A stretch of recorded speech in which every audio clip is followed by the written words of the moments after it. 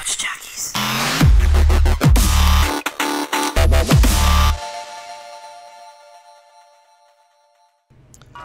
Hey, what's going on, everybody? Exhausted Gamer here, bringing you another tutorial video. This is something I haven't even really looked on YouTube to see if I can find something like this. So I went ahead and decided to make a video myself.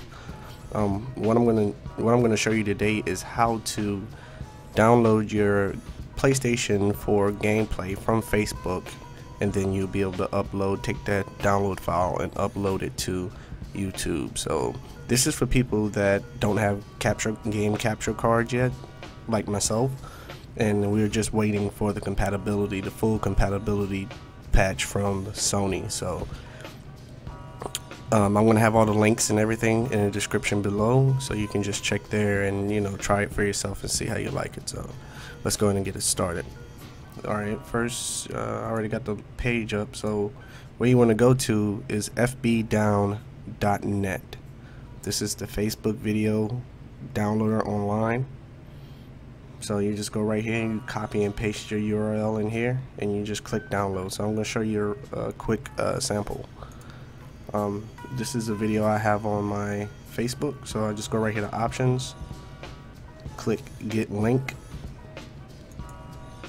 and you just copy it.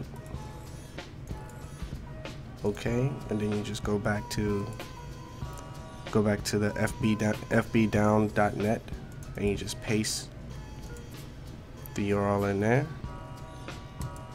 hit download, and then boom, it brings up your download. So you can download it in low quality or high quality. Go ahead and download it in high quality,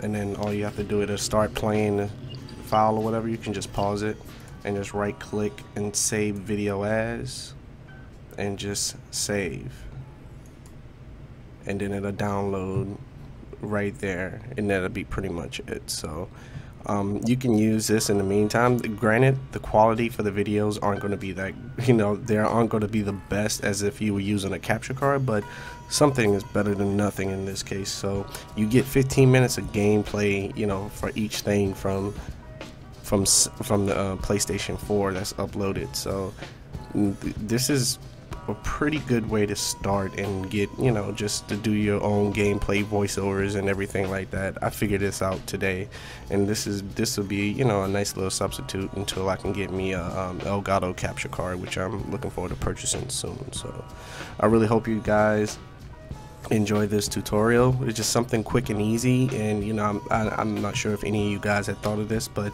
it definitely would be good to do some voiceover, for videos, and be able to just sit and talk behind a video versus making a video of yourself all the time. So this has been Exhausted Gamer, out. Couch Jockeys.